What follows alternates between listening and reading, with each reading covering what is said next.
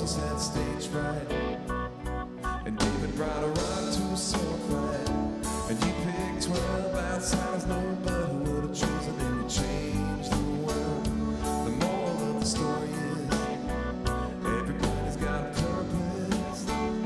So when I hear that, never start talking to me saying who do you think you are, 'cause I'm just a nobody trying to tell everybody all about somebody who saved my soul.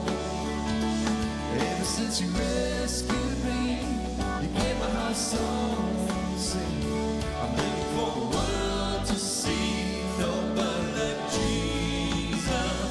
I'm living for the world to see nobody like Jesus. So let me go down, down, down in history as another blood-bond, faithful member of the family. And if they all forget my name, well, that's fine with me. I'm looking for the world to see nobody like Jesus. So let me go down, down, down, down in history as another blood-bond, faithful member of the family. And if they all forget my name, well, that's fine with me. I'm living for the world to see nobody like Jesus. 'Cause I'm just a nobody trying to tell everybody all about somebody who saved my soul. And ever since you rescued me, you gave my heart a song to sing. I'm living for the world to see nobody but Jesus. I'm living for the world to see nobody like Jesus. I'm living for the world to see nobody like Jesus. And once again, welcome to Lake Shores, everybody. We're glad you're here today. We've got Cherish, if you remember her. I know that you probably do. And Damaris, of course, is in the house today as well. So we got a couple songs picked out for her, and this is gonna be fun. Let's have some fun.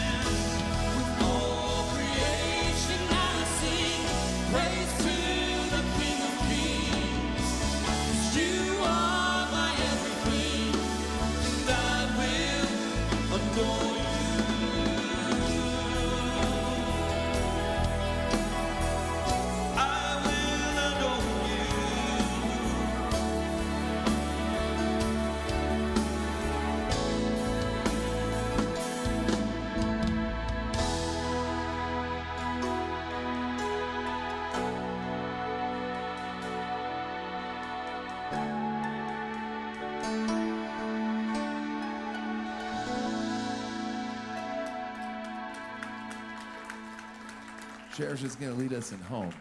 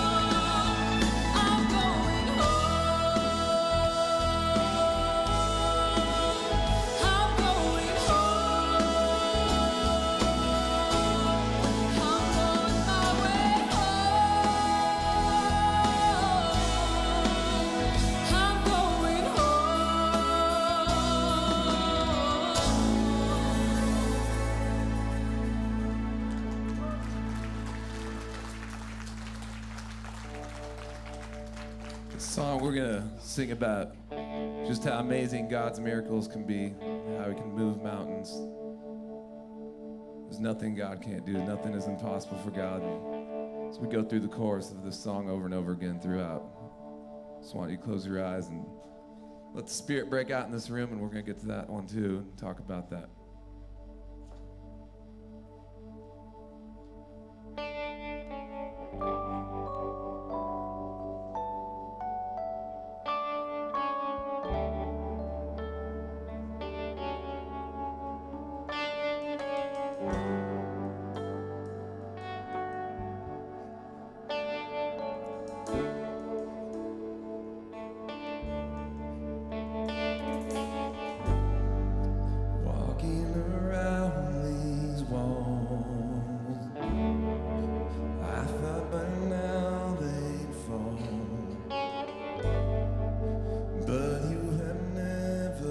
failed me yet.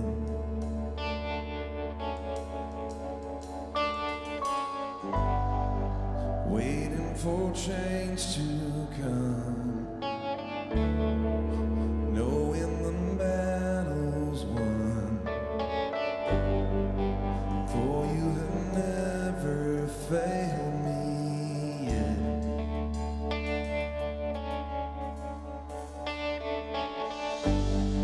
Your promise still stands, great is your faithfulness, faithfulness. I'm still in your hands, this is my confidence, you've never failed me yet.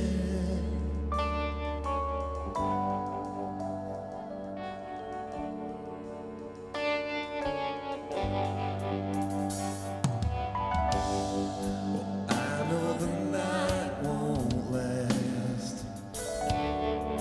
your word will come to pass. My heart will sing your praise again.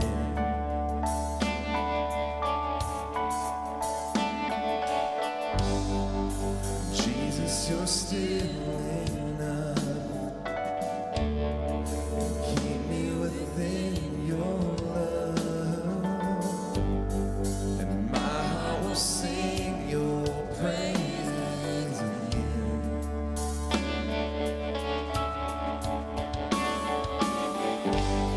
Your promise still stands, great is your faithfulness, faithfulness.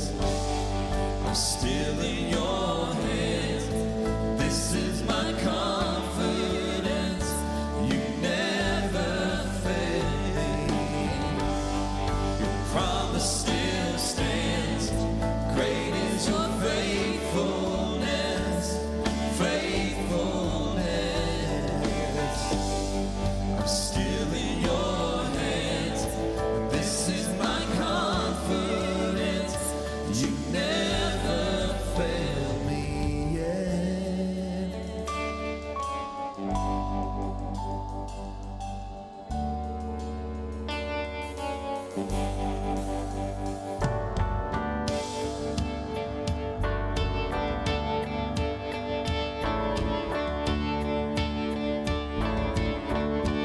Alright, I want y'all to sing with us on this. Really shout it out. This is my favorite part of the song. I've seen you move mountains. Here we go. I've seen you move the mountains, and I believe I see you do it again. You made a way when there was no way, and I believe I see you do it again. I see you move the mountains, and I believe I see you do it again. You made a way when there was no way, and I believe we're gonna do that again. Come on, let's go. I see you do it again. I see you move the mountains, and I believe I see you do it again. You made a way when there was no way, and I believe I see you do it again. I see you do it again. I see you do it again. I see you do it again.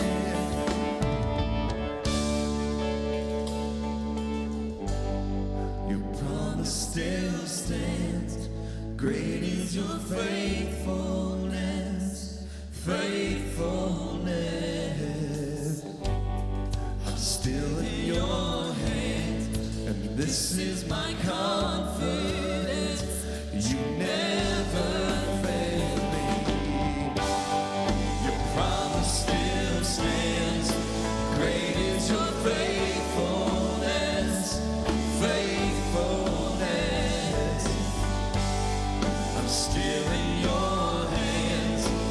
This is my confidence. You never failed me yet.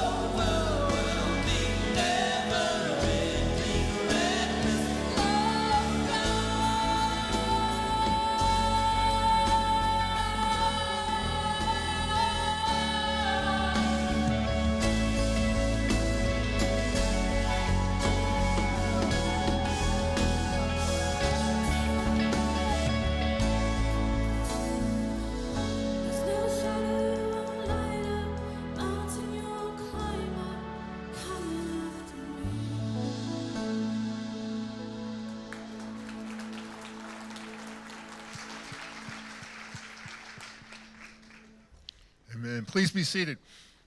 Would you pray with me? Heavenly Father, we do thank you that there is nothing that will stop you from loving us. And God, as we come together to celebrate your love for us and the relationship you desire to have for us, we just thank you for your Holy Spirit being present and moving. We thank you, God, for all these men and women who give of their time to sing and lead us in worship. Thank you especially this morning for Cherish and for a moment just to be with her and allow her to be with us. God, we thank you for all that you have done. And we ask these things in the mighty name of Jesus. Amen. We sure are glad you're here, and I want to welcome you and say thanks for coming to join us and be here to worship with us. I'd love to know that you are here. So if you wouldn't mind, text the word connect, 830-224-2982. Kind of let me know you're here. That'd be cool. Or you can go to our app. I get some weird things. Okay, or you can go to our app, and on our app, if you go to the App Store or the Android Store, you can go to Lake Shores Church, and you can just hit the button that connects, and it lets us know you're here. That'd be awesome. Or if you're old, you like to write things. I was going to say old-fashioned, and then it came out old, but that's not what I meant. So, if you like to write things down, we have little cards in front of you in the seats. There's a prayer card, a connect card, and a serve card. And if there is something God is leading you to do, or a prayer request that you'd like our prayer team to pray, we would love for you to go ahead and fill those out and drop those along with any offering you brought today. If God has put that on your heart, in our connection giving boxes, they're in the back and also in the two doors as you come in, and to celebrate what God has done in and through in your life this morning. Well, I wanted to give you guys, the elders asked me to give you a quick update on Kay. So the number one, there she is with Alan, Jean's brother, that is post-surgery. So Alan on your left is Jean's brother, and he actually gave a little over half his liver to Kay, and Kay received it, and everything seems to be working the way it's supposed to be working. She's having a little problem with her tummy because you can imagine. I heard, and I cannot confirm this, so I don't normally do this, but I heard it was roughly 33 pounds that they removed of liver. And you can imagine that is, she's got to feel free from that. But what I want to encourage you to do is, you see right underneath it where it says caringbridge.org, Kay Glazer, that is how you can get updates. They about every other day, he put up an update, Gene did, and it's also a place you can send notes of encouragement directly to them. If you're not familiar with Caring Bridge, it is absolutely free, and it is a place so that rather than having to text or email or call everybody, you can get information sent out that goes to everyone. You have to go to caringbridge.org first and set up a user, and then you can go K with an E, Glazer with one S. And so if you search her, it comes up. I did it this morning again just to make sure I knew what I was doing. And you can go and you can find updates all the time. Good news, Alan actually got out of the hospital yesterday.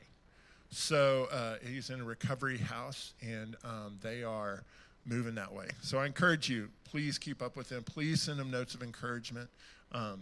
They appreciate it. There's a gift from us that many of you know about that is on their way there, just in case they're watching Facebook. Look for it. All right, and it should be there this week. So we do ask that you continue to keep Gene, Kay, and Alan and his family in your prayers. We have a couple of service opportunities coming up.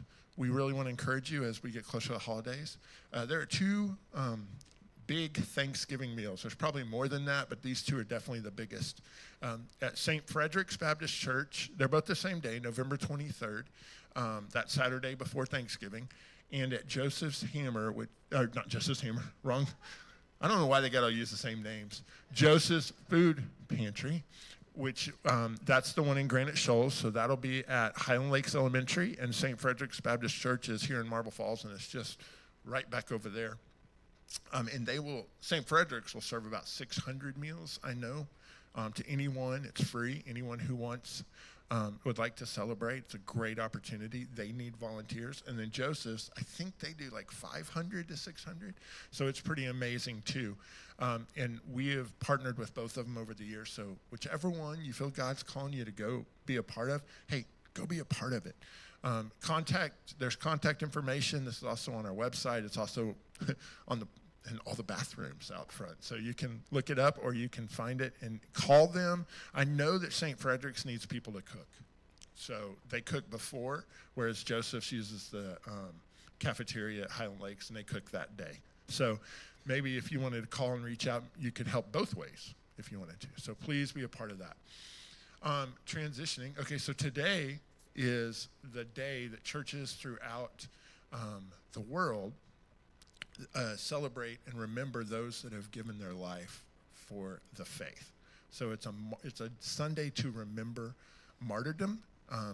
We sometimes forget that people are still risking their lives to proclaim the name of Jesus today. It's not just something that happened 2,000 years ago. And so we're going to watch a little video. It's not super intense, but there might be a little bit of intensity. So if that bothers you, you might want to take a break, or if you have little kids. But it's not, like I said, I've watched it. It's not super intense. But I've been asked to always remind people because there's some that it does affect. So we're going to watch this video, and then we'll come back and have communion.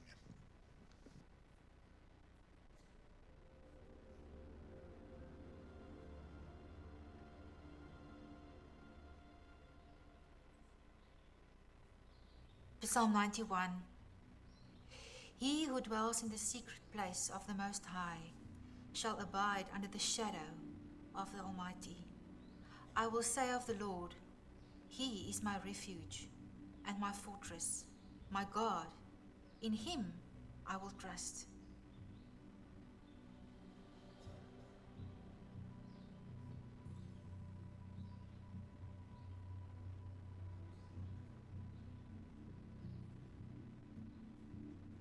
We received this calling from the Lord, but the Lord has got a purpose for us as a family to live out our love for Him, our love for the Africans, to serve. And here we are. God, take our lives and make with us whatever you find pleasant and good in your purpose.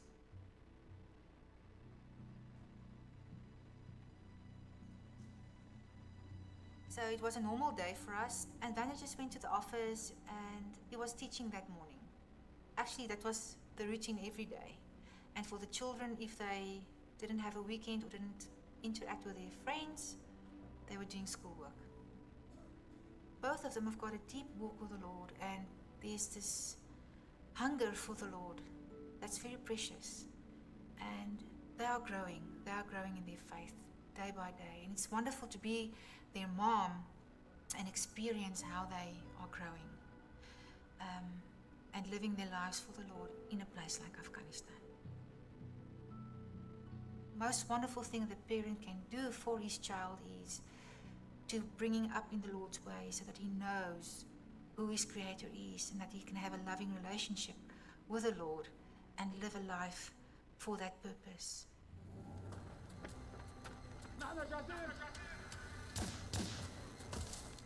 I've asked myself many times in the past, Lord, is this really where you want us? Because of all the difficulties, the challenges, we can lose our lives anytime for the Lord.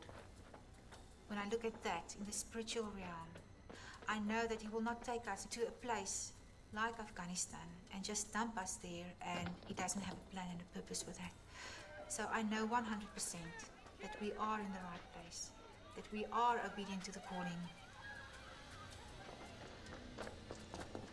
Lord, please help us.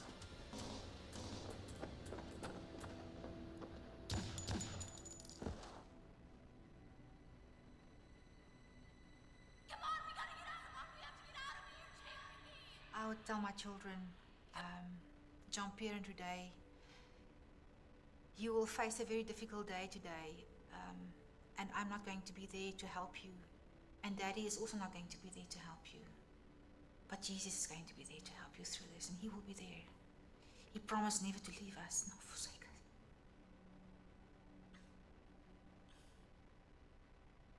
Come on, we gotta get out. Come on, we have to get out of here, Jeremy. Come on. Come on, we gotta get out now.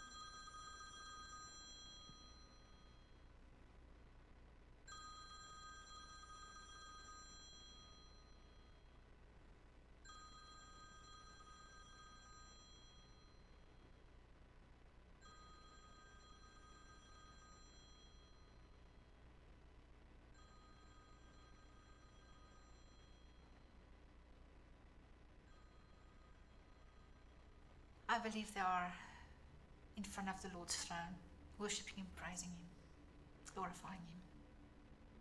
And that they are just waiting for me to finish the race as well.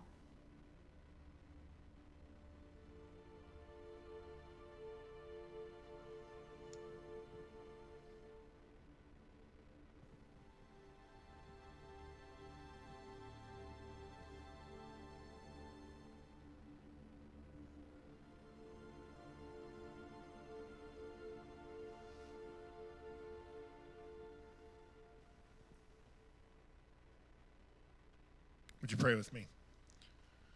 Heavenly Father,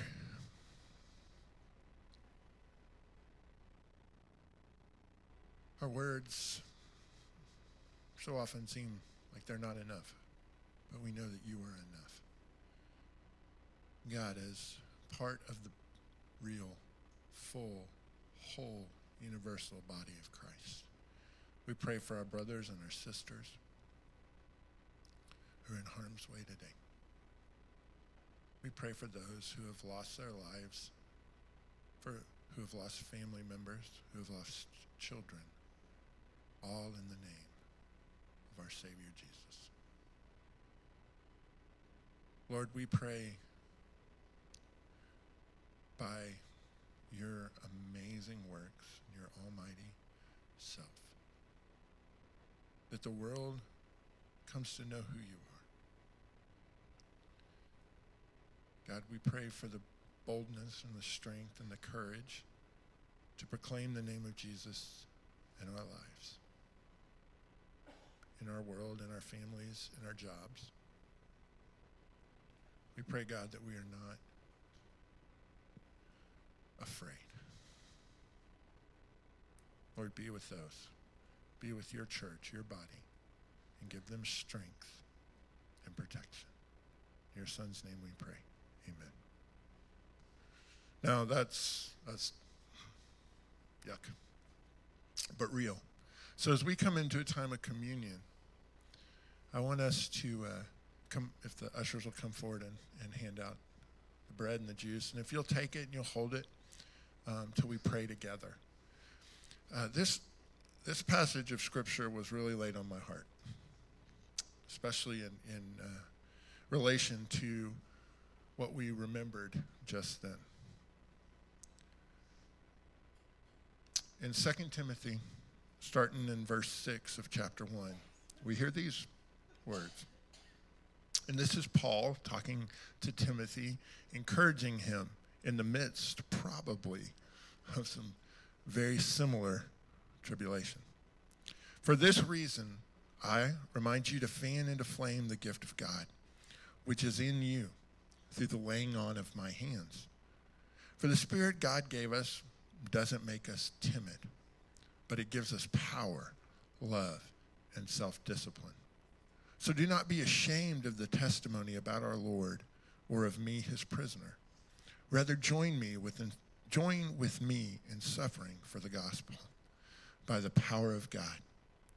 He has saved us and called us to a holy life, not because of anything we have done, but because of his own purpose and grace, This grace was given us in Christ Jesus before the beginning of time. But now it has been revealed through the appearing of our Savior, Christ Jesus, who has destroyed death and has brought life and immortality to light through the gospel. When we take communion, when we remember those who have given their life for the faith, we know it's just for a moment. God gave his son so we would have life eternal.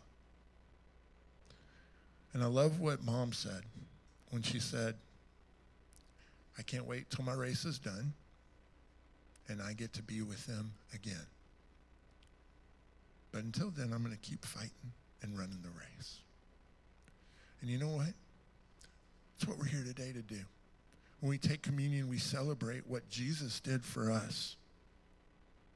When he died on the cross and he took our punishment, our sins, and paid for it. But we also celebrate the victory we have in Jesus, the victory that Jesus had over death and pain and suffering by the power of his resurrection. And those that have given their life and those that will give their life all are celebrating with Jesus in the throne room of God. And someday we'll join them and we'll hear their stories and we'll tell them we missed them. But we get to hear what God did in and through them and the amazing stories of victory over death. Brothers and sisters, that is what we celebrate. We celebrate the gift that Jesus gave for us when we take communion. We celebrate the strength that we have in him, the spirit that he has given each of us that believe in him, a spirit that is not afraid, a spirit filled with his power, his strength, and his discipline. Let's pray. Heavenly Father, give us your strength. Our hearts hurt when we watch videos. Our hearts are broken when we hear stories of our brothers and sisters giving their lives for you. But God, through the gift of your Son, we know that we have ultimate victory in you. And they are with you, no longer suffering. God, challenge us to be your sons and your daughters with a spirit not of fear, but of power, love, and self-discipline. In your Son's name we pray. Amen.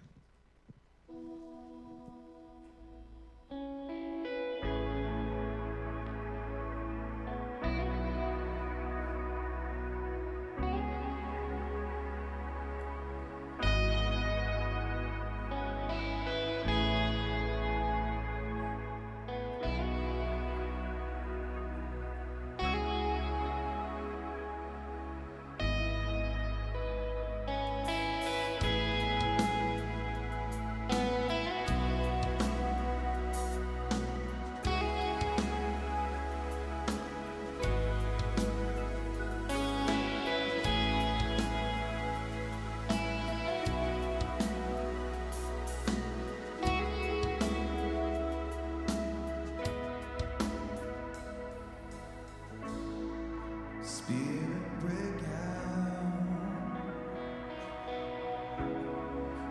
break our walls down. Spirit break out, heaven come down.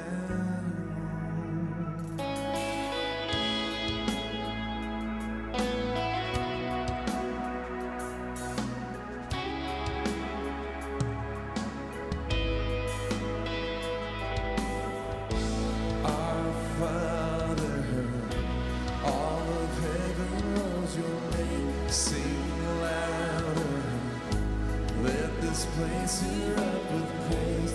Can you hear it? The sound of heaven touching earth. The sound of heaven touching earth. Our Father, all of heaven knows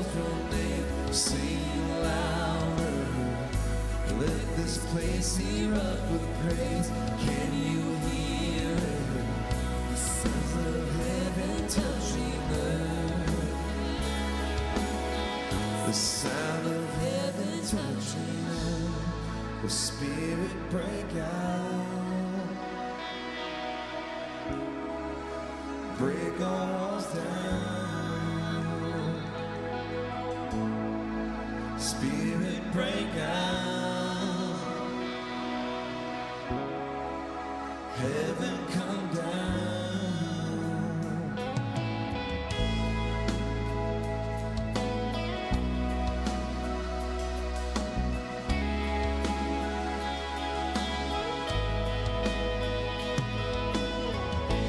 King Jesus, you're the name we're lifting high.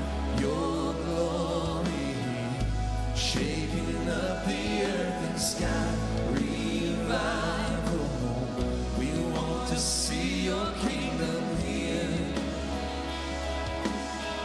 We want to see your kingdom here. King Jesus, you're the name we're lifting high.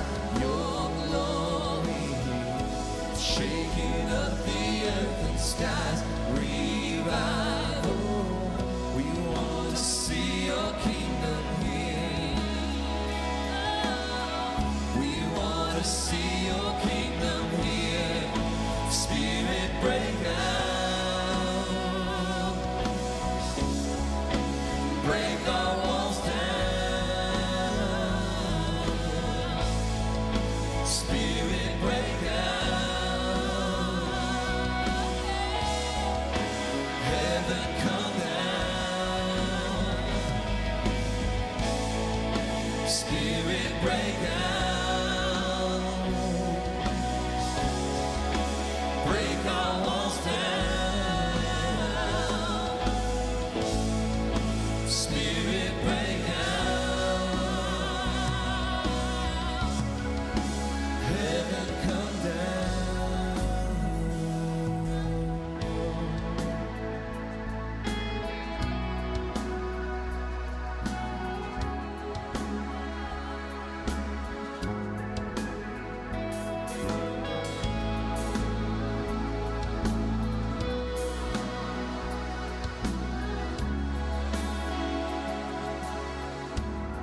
Spirit is God. We are the walls in this song. Let it out. Let the walls down. Let the Spirit out. That's what this is about. We're going to attack this chorus a few times. I just want y'all to sing it with us. Spirit break out. Break our walls down. Spirit break out. Heaven come down. It's real simple, but so much meaning here. We don't want to be the ones holding this up. Don't come in here guarded. Come in here heart in hand. Let's go. Spirit break out. Break our walls down. Spirit break out. Heaven come down. Spirit break out. Break our walls down. Spirit break out. Heaven come down.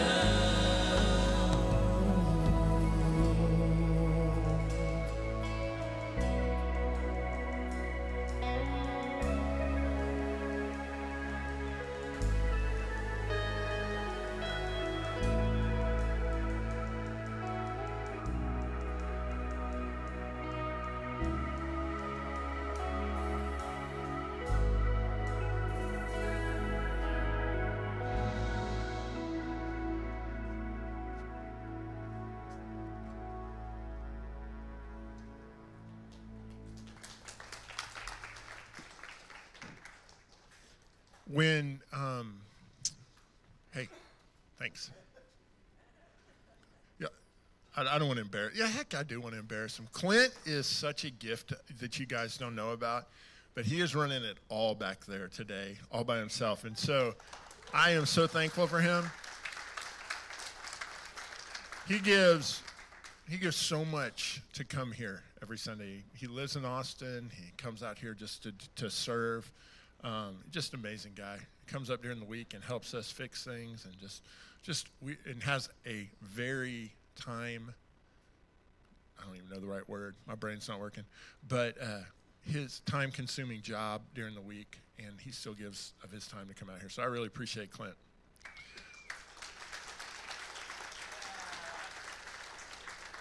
And all these other guys, but they know it. I tell them back there every week. But when we first started talking about Gene being gone, and started talking about who could come and fill the stage and preach and lead us, the first name, without a doubt, and way ahead of all the others, was this guy. And I am so thankful that he said yes, and he's going to come back around a little bit before Christmas too and lead us again. But we are so blessed. Damaris was our youth minister here, and look over there. That's all I got to say. Right there, that speaks for itself. And just made an impact in this town. I said that, I think I said this to him. I don't know if I said it in public. But man, I've been here forever, and I haven't even come close to making the impact he had. He did in just a short time. And Damaris is currently serving as I'm going to say it wrong, but the director of recruitment for for the Austin Stones, what's it called? Mission Residency Program. And he's goes all over the country recruiting people to go learn to be ministers at Austin Stone.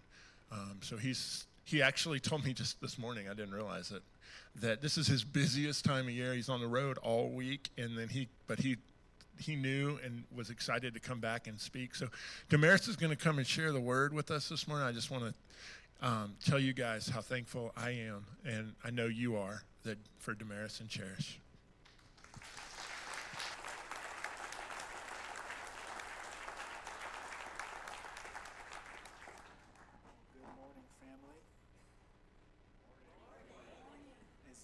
Back to see everybody. I got to get some coffee this morning and just talk and hug people, and we just want to say, Cherish and I both want to say we love y'all, and we miss you guys.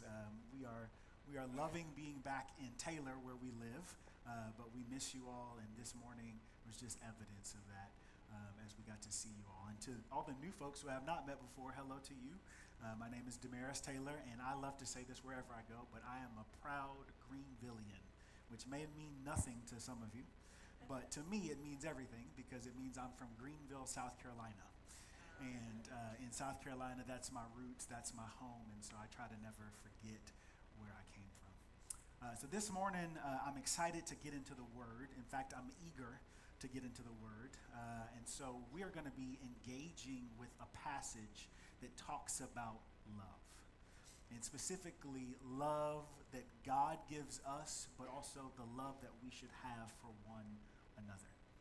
Now, in the passage, there's going to be a phrase that Christians use a lot, and also non-Christians use a lot as well. And that phrase is, God is love. And we're going to talk through that and think through that a little bit this morning and process it and turn it around and ask, what does that mean practically here at Lake Shores? What does that mean for God to be love and for his love to be flowing through us to one another as fellow believers? And so if you have your Bible, maybe you got a printed version or maybe you got a digital version, either way, turn or scroll to 1 John chapter 4, verses 7 through 12. And it's also going to be on the screens.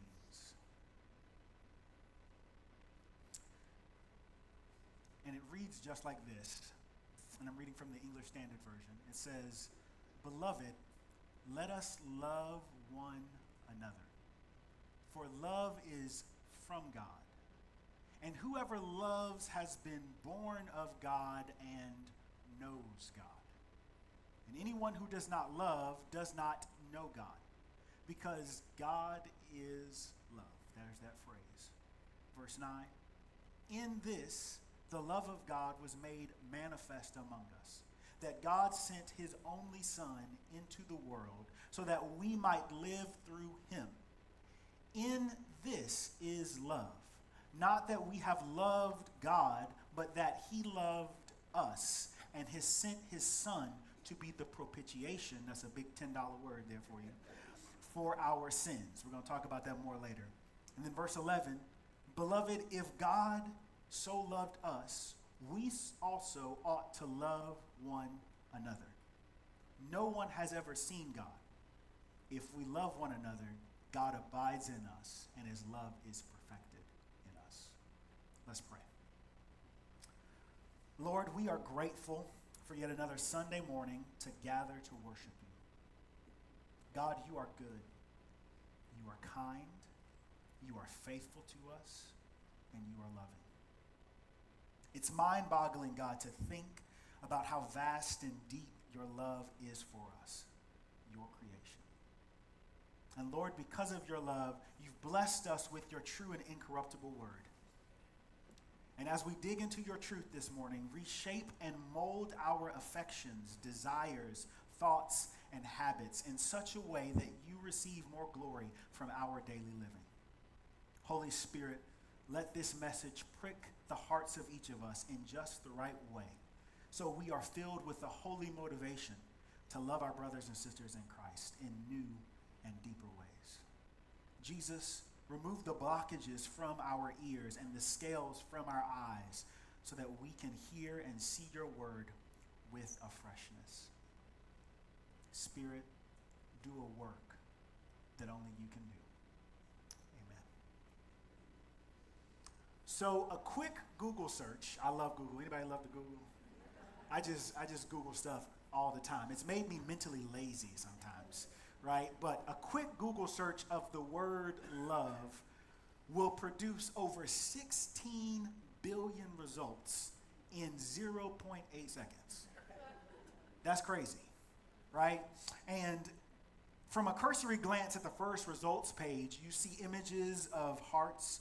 You see a Wikipedia article on love, definitions of love from Merriam-Webster and the good old Urban Dictionary, and suggested shows and movies on the topics of love from Netflix and Hulu and Amazon Prime. But my favorite thing on the results page is the frequently Googled questions around love. And so here are some of them. What is real love? Can you define love? What does God say about love? How does God define love? You see, I think those questions that people are Googling far and wide around the world is showing us that people are interested in what the true meaning of love is. You see, because in many people's lives, love is a befuddled and confused concept. Its true meaning is bogged down from our own messed up romantic love escapades and the fast and the flirtatious and free and fun media portrayals of love. And the true meaning of love is shackled to our sometimes broken and ruptured relationships with our families. And the true meaning of love is unfortunately lost because we love imperfectly. We're imperfect people. Therefore, our expressions of love are flawed. So it makes good sense that people are Googling, what is real love? Because we don't know. Aside from God, we don't know. But although we love imperfectly, I'm glad about something this morning. You may have a sneaky suspicion about what I'm glad about, but I'm excited that although we love imperfectly, there is someone who loves perfectly and completely. And that one isn't stingy with his love. He, in fact, lavishes his love upon us. And if it isn't clear, I'm talking about none other than the ever-loving God. His love just continues on and on and on. throughout eternity for you and me. So this morning, when we look at this passage in 1 John, we're going to reflect on 3 observations about God's love and loving fellow followers of Christ. So let's just get right into it in verse 7 here. Verse 7 in 1 John chapter 4 says, "Beloved, let us love one another, for love is from God. And whoever loves has been born of God and knows God. Anyone who does not love does not know God, because God is love." Here, the Apostle John, who also wrote the Gospel of John, and in fact, you're going to see probably some parallels between the Gospel of John and this first letter of John, he kicks off this portion of Scripture with a common term of endearment. He says, beloved, and I love to say that word. It just makes me feel good inside. It's like a fuzzy thing that happens inside. Beloved. It makes me feel deep, deeper than I am, right? And so, beloved, and it's also translated dear friends. Now, immediately following, he launches into this clear exhortation or encouragement. He says, beloved, let us love one another. Now, based on context, John is writing with the understanding that the love that he's talking about is meant to be a love that is expressed to fellow believers. And so he then writes, love is from God. So if you maybe have your phone, or if you have a pen or a highlighter for your printed Bible, you might even want to underline or highlight that phrase, that love is from God, because it's key. You see, John, he roots the act of us as children of God loving one another in the reality that love is from God. And this phrase brings us to our first observation, that the ultimate source of love is God. The ultimate source of love is God. Now, we'll unpack that some more in just a little bit, but I want to continue on chipping away at these various parts of these 2 verses. Continuing on, John writes, he says in verse 7, whoever loves has been born of God and knows God. Here he connects the action of love with a real, intimate, personal relationship with God. In other words, loving actions flow from a real relationship with God. In the first part of verse 8, John restates this claim in the negative. He says what he said in the end of verse 7. And he says, if you don't love others, particularly your brothers and sisters in the faith, then you're not in a real or right relationship with God. That's tough. So if you aren't loving your brothers and sisters in the faith, and if you aren't loving people in general, he says that you don't know him, because he is love. You see, love is a marker of truly knowing God. Finally, at the end of verse 8, John joins his claim that to love is to know God to the life-altering reality that God is love. Not that love is God, but that God is love. God in his divine being very much defines love.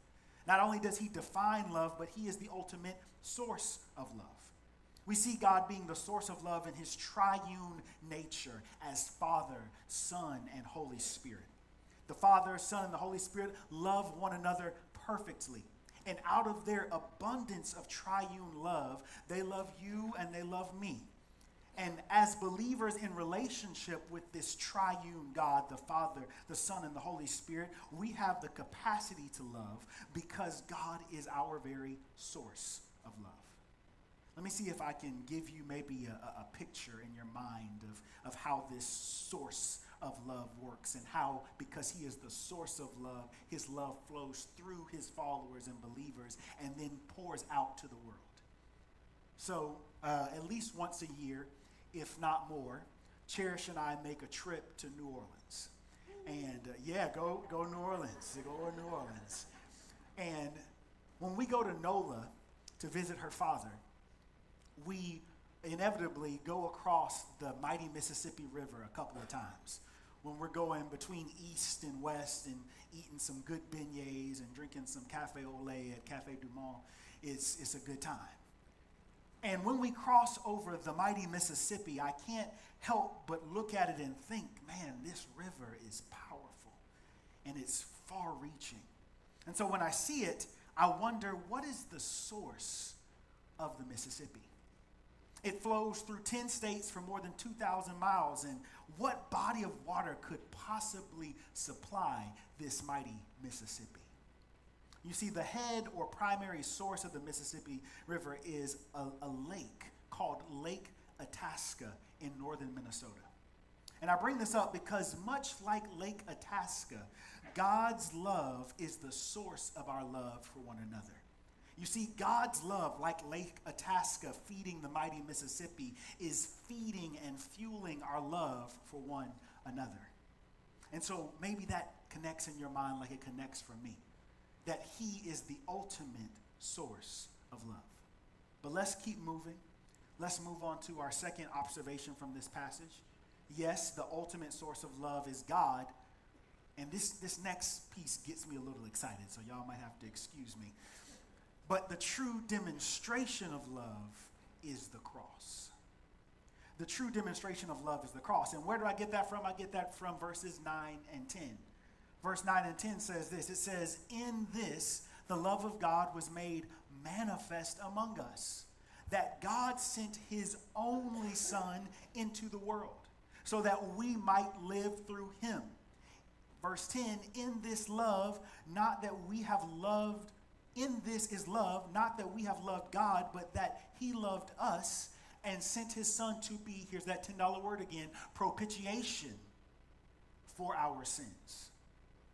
Maybe hearing these two verses, you might be reminded of several other verses from the New Testament, because it has echoes of that famous verse that we probably learned to quote in VBS or Sunday school for some of you, that John 3:16. Now, I learned it in the good old KJV, and he said it just like this. He said, for God so loved the world that he gave his only begotten Son, that whosoever believeth in him should not perish, but have everlasting life. And then not only do I hear John 3:16 echoing from these verses, but I also hear Romans chapter 5, verse 8. And it reads like this. But God shows his love for us in that while we were still yet sinners, Christ died for us. This is good news. And both of these verses help us better understand verses 9 and 10. Because John 3:16 and Romans 5:8 and 1 John 4:9 through 10 each moves us towards recognizing more clearly that the truest demonstration of love is in fact the cross. Let's look at verse 9 and 10 more closely. Verse 9 says that God's love is demonstrated for us. That's what that word manifest means. Demonstrated for us through the sending of his only Son. And that the sending of Jesus had a purpose. And that purpose was so that we might have life. Now, can we go back to gospel basics for a second here? I mean the very beginnings of the gospel. And it starts with Ephesians chapter 2, verse 1. When he says, and you were dead in your trespasses. That's me. That's you. That's right. And sins in which you once walked. But you and I, before trusting in Christ to be both our Savior from sin and the Lord of our lives, we were spiritually dead. And all people who haven't trusted in Jesus are what? Spiritually dead. But God, in his vast love, decided to send his only Son, Jesus. Now, verse 10 further elaborates on the love we're shown and the purpose behind sending Jesus. Here comes that $10 word again. Y'all gonna have a lot of money trying to say this word. Propitiation. Everybody say it with me. Propitiation. There we go. Y'all said it. Man, thumbs up. A+. Smiley face too. Right? Here, propitiation, and Jesus, the Son, is sent to be that propitiation.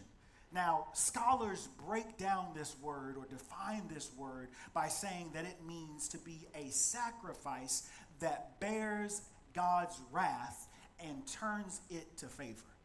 I'm going to say that again. that scholars claim this word means a sacrifice that bears on one hand God's wrath and turns it to favor. When I read this, I almost lost my mind because I thought, man, this is amazing.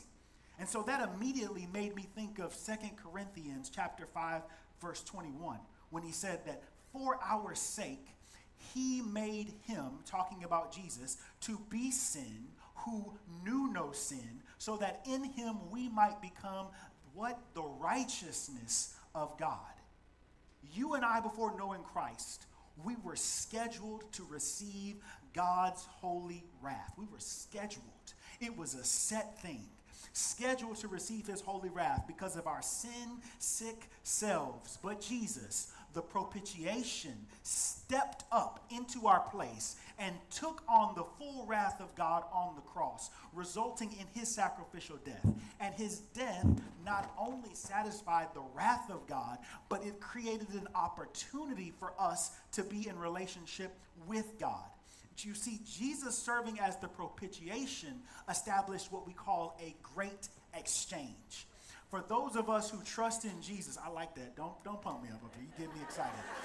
But Jesus serving as the propitiation established a great exchange. And for those of us who trust in Jesus by grace, through faith, our sin is taken away and we are credited what?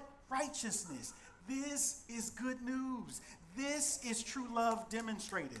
Now, if you can just humor me for a second. Let us have a little praise break moment in here, because I can't seem to escape that there's this profound truth that I personally and you, we didn't deserve the love of God manifested in Jesus Christ, displayed on the old rugged cross, yet in spite of our wicked ways, in spite of my deceitful heart, in spite of my dark thoughts, saving love was offered freely to me and lavished upon me. And because of the true demonstrated love at the cross, I am sure that neither death nor life, nor angels, nor rulers, nor things present, nor things to come, nor powers, nor height, nor depth, nor anything in all creation will be able to separate me from the love of God in Christ Jesus our Lord.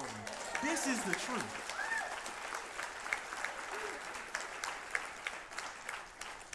So we see at the cross that true love is demonstrated, and we know from reading that God is love and that God is from love, that he's the ultimate source of love. But let's move to this last observation in verse 11. And this last observation is just saying that the real evidence of godliness is to love. The real evidence of godliness is to love. Verse 11 says, "Beloved, if God so loved us, we also ought to love one another. No one has ever seen God.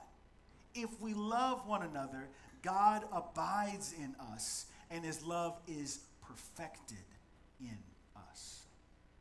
I'll be quick here and be brief and skip to some application points, because I think that John says it well here. He says in verse 11, he says, "Since God loved us, you should be greatly motivated to share the love you've received with your brothers in Christ and sisters in Christ." That sacrificial love that was expressed on the cross needs to be freely distributed to fellow followers of Christ. In verse 12, John starts with the statement that no one has ever seen God. He's claiming that no one has truly experienced or seen God in all his splendid glory and majesty. Yet in the second half of verse 12, he states that if we love one another, then God dwells in us and his love is made complete in us. Now, when we look closely at the two parts of the verse together, we can claim that God is seen more fully when we love one another because of his abiding love in us. The Gospel of John chapter 13, verse 35 says this. He says, "By this all people will know that you are my disciples, if you have love for one another." So, loving fellow believers is evidence of godliness and true relationship with God. So here comes the big question. So if we're supposed to love one another, how in the world do we put love into action? How do we love our brothers and sisters in the faith? And so I want to give you a few practical suggestions for how to love fellow followers of Christ. Before I get to my list, the first thing I want to encourage you to do is very close, very near. It's an easy one. Join a real life group. I'm going to say that again because I used to be here, right? Join a real life group. There's many of them that meet on various nights of the week, Monday through Sunday. So a real practical way to begin to love one another is to join a real life group. I also want to give you some practical suggestions from the scriptures. And so bear with me as I read a couple of these. One, Romans chapter 12, verse 15 says, "Rejoice with those who rejoice, and weep with those who weep." If you want to know how to love one another, you need to take the time to enter into people's pain, but also enter their joy. You need to go to their kids' soccer game, cheer on their kids at the football game, but you also need to be with them when their loved one is ill. You also need to be with them at the graveside when their mother or their father passes away. Rejoice with those who rejoice. Weep with those who weep. Next one, Ephesians 4, verse 2. Always be humble and gentle. Be patient. That's key. Be patient with each other, making allowance for each other's faults because of your love. Simply put, be patient. Simply put, make some space and some room for the brokenness of not only yourself, but each individual that you're interacting with. Then we move on to Acts chapter 2, verse 44 through 45. And it says, "And all who believed were together and had all things in common. And they were selling their possessions." This is talking about New Testament believers. "And belongings, and distributing their proceeds to all as they had in need." Key takeaway here, be benevolent and giving to one another. Hebrews 10, verse 24 through 25. If you're not jotting this down, I would encourage you. Maybe this might be good for you. Just grab one of them. "And let us consider how to stir up one another to love and good works, not neglecting to meet together, as is the habit of some, but encouraging one another." So encourage. Have an encouraging word. Encourage someone on their outfit. Be like, your fit is lit. Do y'all know what it is? I'm sorry. I had to do that. I did that. Okay. Galatians 2. Galatians chapter 6, verse 2. "Bear one another's burdens and so fulfill the law of Christ." Bear one another's burdens. Hebrews 3, verse 13. "But exhort one another every day, as long as it is called today, that none of you may be hardened by the deceitfulness of sin." In other words, urge your brothers and sisters to live as Christ and to battle sin. Colossians 3:9, I'm almost done. Colossians 3:9, "Do not lie to one another." It's easy to lie to people. It's real easy to put up a facade, to put on a mask, but do not lie to one another, seeing that you have put off the old self with its practices. Because you're new in Christ, stop lying. Tell the truth and get real.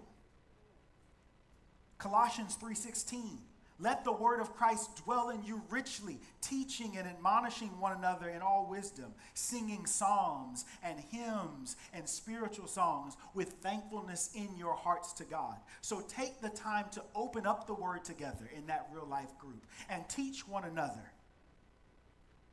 In 1 Peter 4:9, I got two more. "Show hospitality to one another without grumbling." Be hospitable. I know your house not always clean, neither is mine. But invite somebody over. Order a pizza. Get some Thai food. I don't know, whatever you like. Sit down and begin to share life. Ephesians 4:32, "Be kind to one another, tender-hearted, forgiving one another, as God in Christ forgave you. Simply put, practice forgiveness. Now, love is a verb. It requires actions. So this morning, to wrap up, I want to encourage you to take action here in this body of believers. Walk away with one thing today. If you walk away with one thing that you need to start here in this body of believers, loving one another, making love a priority, taking every advantage you have, more than just Sunday morning. That's great. But to build together a loving community that acknowledges God as the ultimate source of love, that routinely goes back to the truth, or the true demonstration of love is the cross. And then remembering that the act of loving is the real evidence of godliness. That's all I got this morning.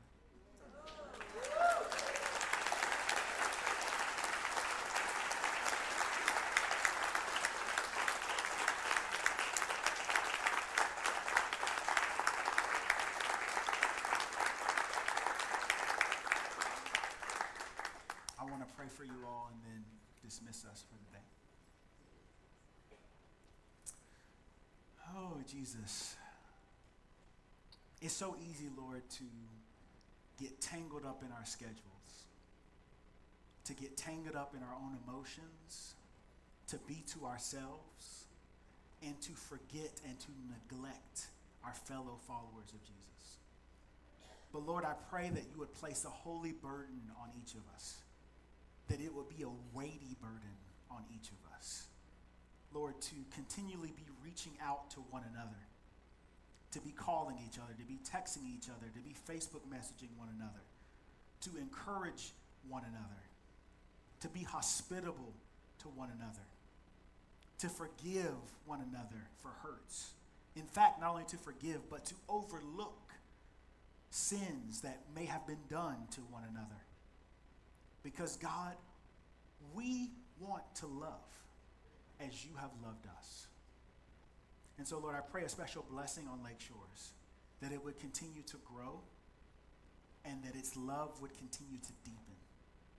And we pray this now in your mighty name, Jesus. Amen. Y'all have a great day.